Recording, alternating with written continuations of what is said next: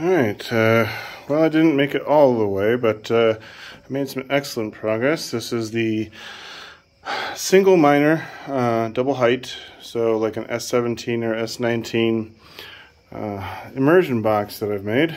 It's my first time welding aluminum, so I have to come back and fix up some of the welds and whatnot. But here we have our return line for the oil, or sorry, the incoming for the radiator coming off the top, the hottest, the return going back into the tank for the coolest through the pump. There would be a fan mounted to the back side here, which I just haven't gotten to yet. And then probably would put a grill of some sort over the front, just to protect the radiator itself and the fins.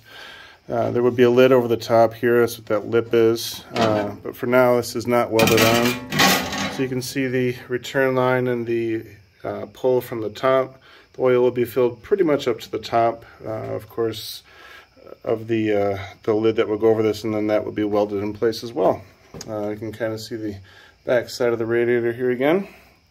And that's about it. That pretty much perfectly fits one S17. It's actually a fair amount bigger. I might remake it a little bit smaller still, just so it takes up less oil.